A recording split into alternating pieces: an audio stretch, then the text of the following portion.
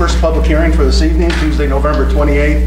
The purpose of the public hearing is for our application to the Community Renewal Development Block Grant Program. And we have submitted a $250,000 grant application. So anyone from the public wishing to speak on this grant application, please step to the rail and state your name for the record.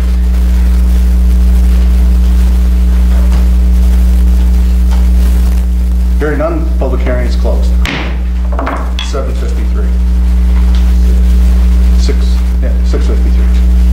Thank you. He could be in charge of time.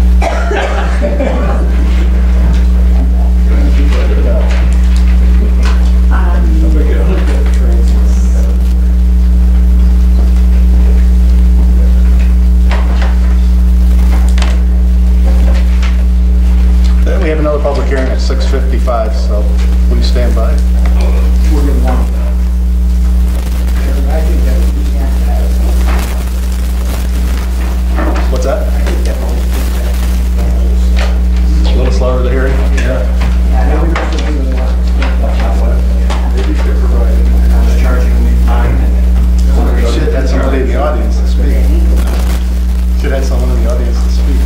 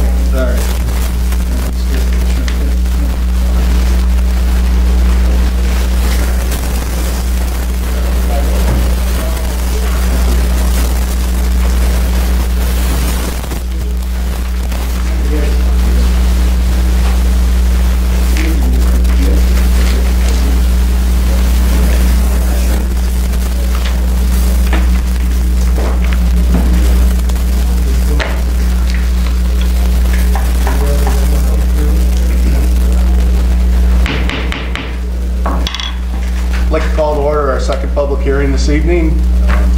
The purpose of this public hearing is for the inclusion of a parcel into agricultural district number 2, and also inclusion of a parcel into agricultural district number 3.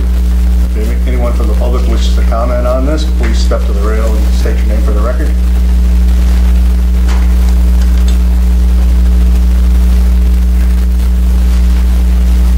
See none? Public hearings adjourned. 6:55. 6:56.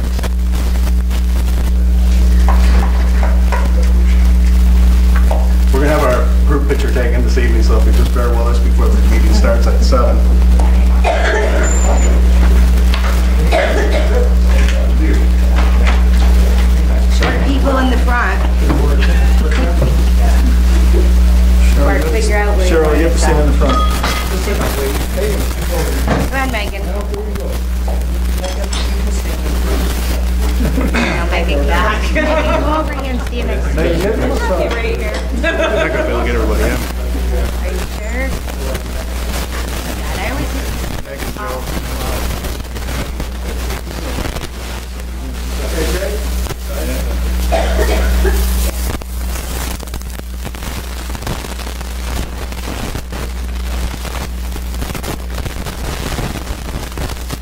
that earlier.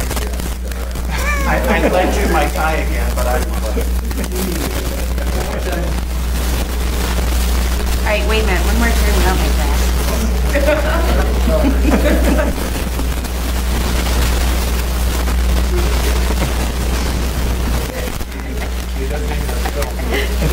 Thanks, Mark. It's the world of digital.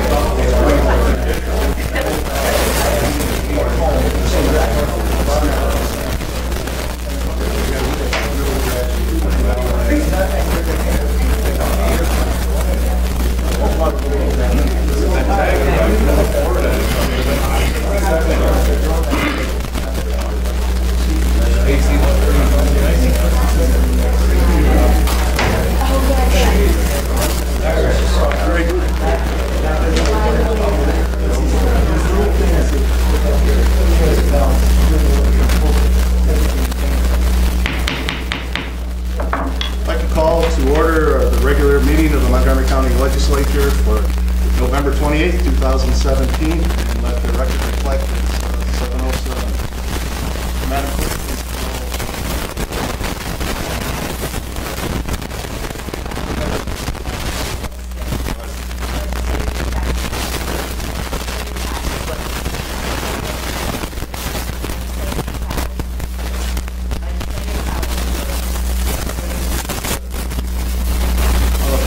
stand to salute the flag and remain standing for a moment of silence.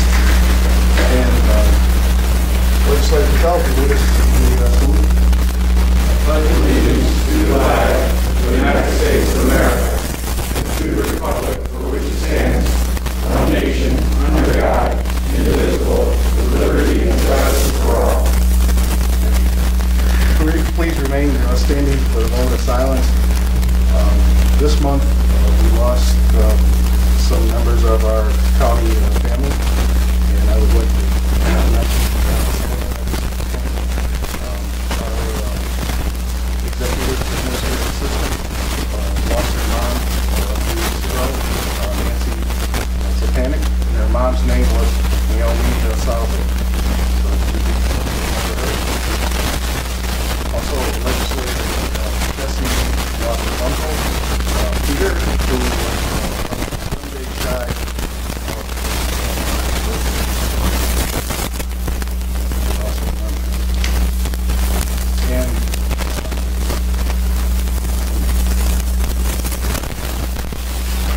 and we lost our friend Eddie. Excuse me. Eddie was just here in February, retiring with the county as deputy commissioner. In that position, Eddie was the guy to go to get things done. As a union leader, he was an influential. As a politician, Eddie was the voice of reason. In the previous city administration, when everything was voted out, Eddie was voted in. And currently, and again, this last election, Eddie got the most votes of any alderman, even those who were unopposed. And as a friend to many of you in this room, and especially to me, he was a great man. So just please remember Eddie during the moment of silence, and also we'll have a video of it afterwards. Remember those folks.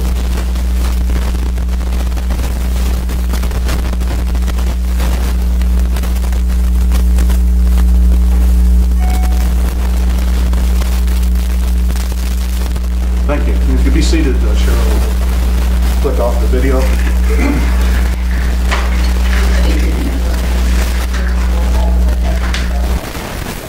He lost his battle with cancer just hours after he was re-elected by the voters for the third term. Here's the ABC Bridging on 42nd now, his family's death.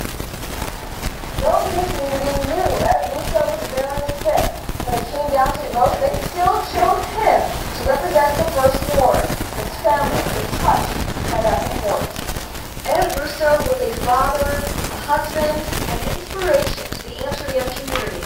Yesterday afternoon, Musa lost his battle to cancer and custom pain, but not before the community re-elected him as first ward alderman. They knew the 65-year-old was fit, and their vote, a true testament to how loved and respected Musa was.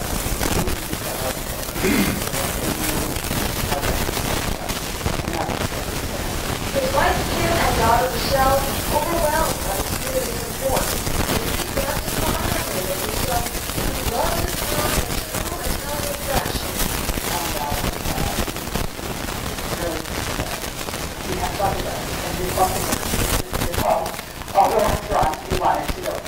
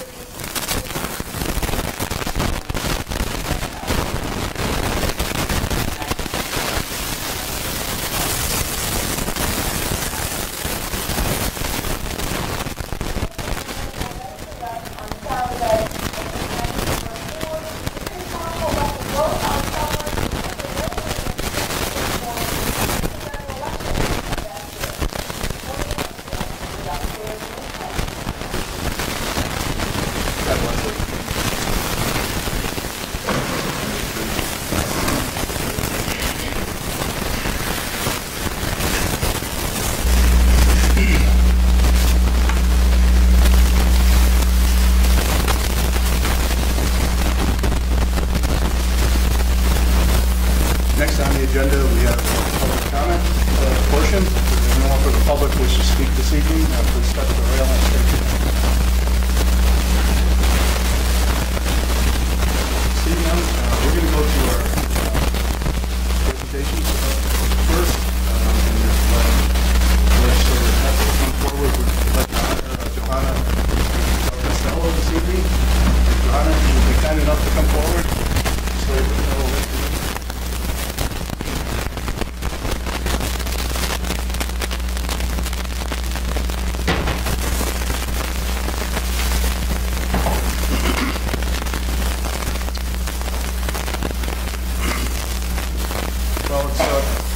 It's not only an honor and a privilege to have the opportunity to present this upcoming proclamation because of the 4 decades of dedicated service that our next recipient has given to Montgomery County as one of our stellar employees over that time period.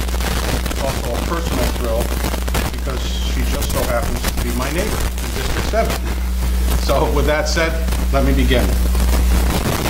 Whereas Johanna Costello has offered more than 4 decades of successful service to Montgomery County, and with her leadership, guidance, institutional knowledge, and expertise, she has played a vital role in serving the community and the residents of this county. And whereas Mrs. Del Costello began her career with Montgomery County as a social welfare examiner in the Department of Social Services in 1982, and whereas Mrs. Del Costello advanced to the position of Senior Social Welfare Examiner in 1983, before starting as a Principal Social Welfare Examiner in 1988, and finally assuming the role of Director of Eligibility in 2003, serving in that position until her retirement. And whereas in her most recent role, Mrs. Del Costello trained, mentored, and developed senior leadership in the Eligibility Department of Social Services. And whereas Mrs. Del Costello was a leader in social services, as she was integral in the department's transition to the Amsterdam Satellite Office in 2015, and directed the operation since it opened its doors, including the services expansion in 2016, and also was instrumental in the county's Job Readiness Pilot Program with Fulton Montgomery Community College, which graduated 2 classes earlier this year. And whereas Mrs. Del Costello helped lead the department through the emergency delivery benefits for flood victims in the aftermath of tropical storms Lee and Irene, and following the flooding in 2013, she helped lead the emergency satellite operations. And whereas Mrs. Del Costello was heavily involved in community engagement serving as a driving force in the creation of Danielle's House in Amsterdam, in addition to meeting with community partners and acting as a liaison between social services and many different community organizations. And whereas Mrs. Del Costello displayed excellent command of state and federal regulations, was key in drafting the employment plan each year, was a key advisor for department policy, assisted the fraud unit on its cases, and her knowledge of the department was impeccable and unmatched. Now therefore, be it resolved, County Executive Matthew L. Ossenfort, Legislative Chairman Roy S. Diamond, and Legislator Michael J. Pepp, on behalf of the Montgomery County Legislature, hereby proclaim Tuesday, November 28th, 2017, as an official date in Montgomery County to most gratefully recognize, show appreciation, and to wholeheartedly thank Johanna Del Costello for her years of dedicated service to Montgomery County and its residents. Congratulations. You were busy. Well, you know.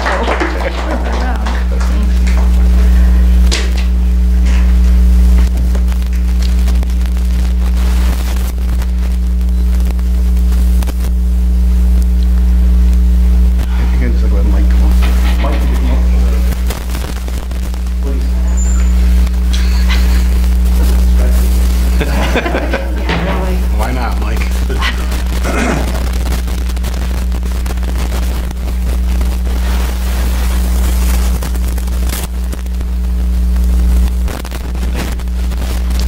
Thank you. See you Southside.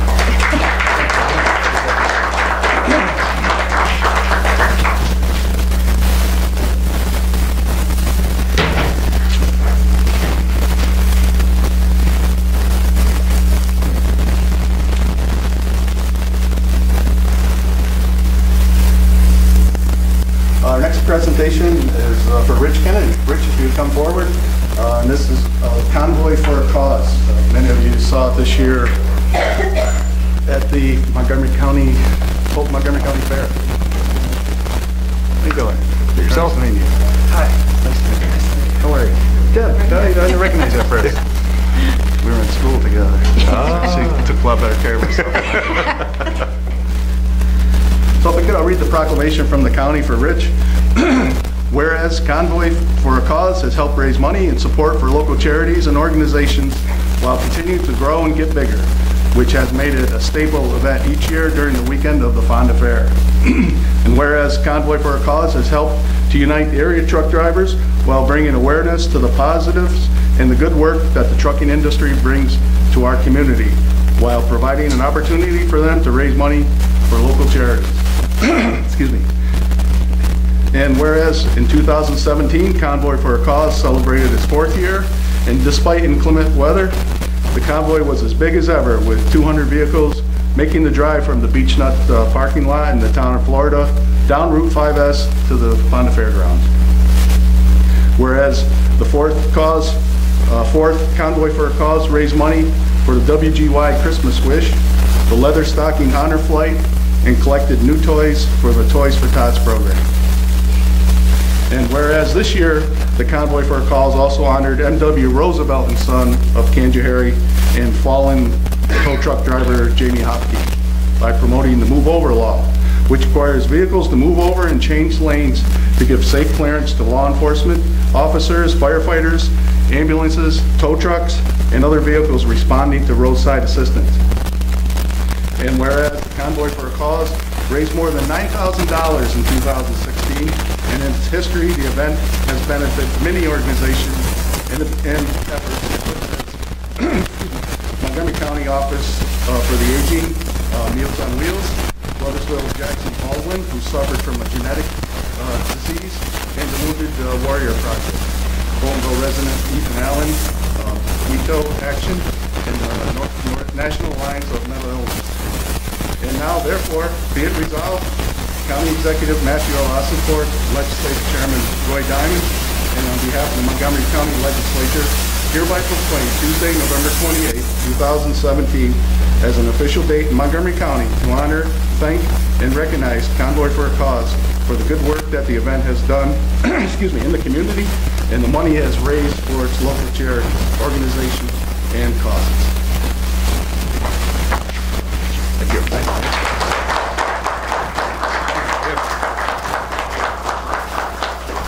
And if I could, I just wanted to recognize other people who make this event happen. It's certainly not a one-man band. Debbie Wilder, who's Montgomery County Agricultural Society Secretary, is an integral part. She signs in every single person who comes to the convoy. Over 200 trucks she actually